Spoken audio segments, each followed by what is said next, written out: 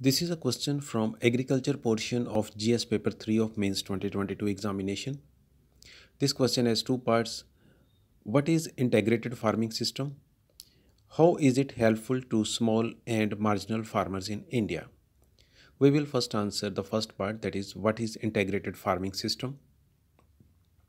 Integrated farming system combines different farming components like crop cultivation, poultry, dairy farming, fisheries, apiculture. Apiculture means beekeeping, sericulture, which means rearing silkworms, mushroom cultivation, etc.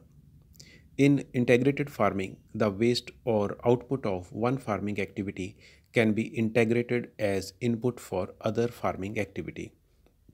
For example, waste of dairy like cow dung can be used in preparing compost that can be used as manure in agriculture crop fields. Integrated farming makes the best use of available land and labor force.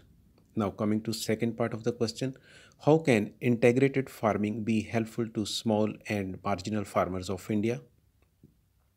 See, 82% of farmers of India are small and marginal. According to a survey, 50.2% of small farmers are in debt. Due to small land holdings, their income is very low. In case of crop failure, crisis becomes more serious and some farmers even commit suicide.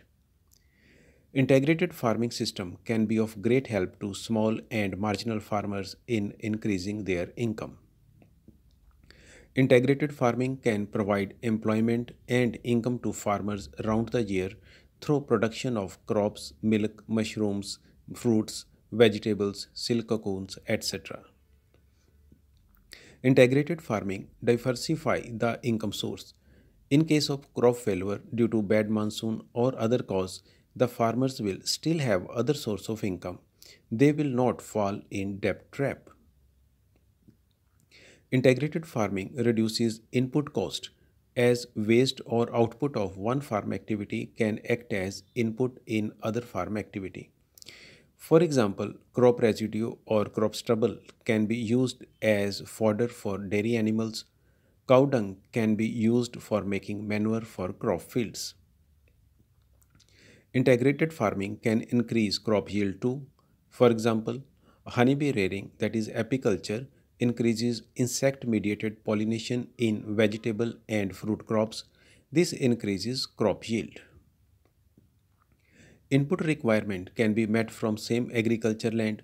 For example, green fodder for dairy animals can be grown as intercropping or border cropping.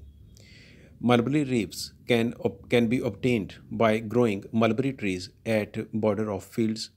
Due to negligible input cost, the profit is high.